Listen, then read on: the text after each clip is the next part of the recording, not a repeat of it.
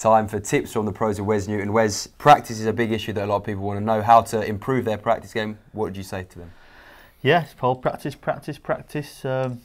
know, it's whether you practice with an opponent or you practice with yourself, it's important to do certain routines where you do get a score at the end of it, so you can monitor how you're doing and obviously beat yourself all the time. Obviously you can judge how you're doing and, like I said, try and beat your score every time. Do you think it's important to be competitive in practice, because if you lose that edge when you go into a match? Definitely, yeah. You always got to push yourself, and like I said, you're obviously trying to better yourself all the time. So yeah, definitely push yourself. What would you say is the best way to practice for yourself rather than anyone at home? How do you find it best to practice? I prefer to practice on my own. I have my darts room at home and I have a few routines I do. Some of them routines, a lot on doubles really. I'll go around the board on doubles and I've got with 2 doubles per throw to move on to the next one.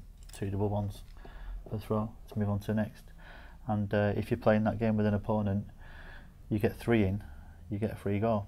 Obviously, when I practice on my own, I just do the 2 and I move on to the next one. So do you think doubles is it? Because I know some players, they say that they just practice and they don't try and tend to focus too much on doubles. But for you and for someone watching at home, do you think it's key to practice as many doubles as you can? Yeah, definitely. It's doubles wins games. For me, it did cost me a lot early on in my career, doubles. So that's why I tend to practice quite a lot on my doubles. Do you think players, just an amateur at home, when they're practicing, is it good to look for you to score, basically? Do you think it's best to try and get as many high scores as you can, or do you think it's better to first learn the board and then move on to things like that? Yeah, I also mix it up. A lot of the time in my earlier days, I played a lot of 501 against myself. I'd give myself a certain amount of darts to win a leg, 18 or 15, however you judge your level, and try and improve. And you know, I'd play against myself really, just legs of 501. If I didn't win the leg in 18 darts, I'd lose the leg, and I'd play like a set rule like we do in the World Championships. I'd play best of 5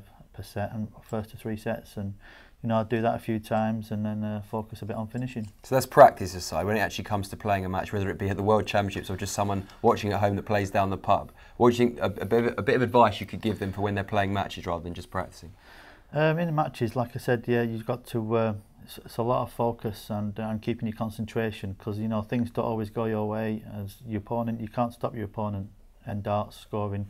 Snooker you can play defensive, safety, but darts it's just all out attack. So you know sometimes things aren't going to go your way, and you know you just got to keep focus. And it's just a leg at the end of the day. You know there's so many legs make up a match, and you know no matter what your opponent does, you've got to keep your focus.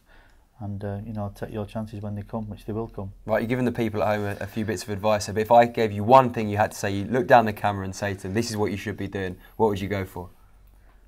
Practice as much as you can. Practice as much as you can. There you go. Jamie Banks, Wes Newton, Tungsten Tails and Unicorn Darts, keeping you at the sharp end of world darts.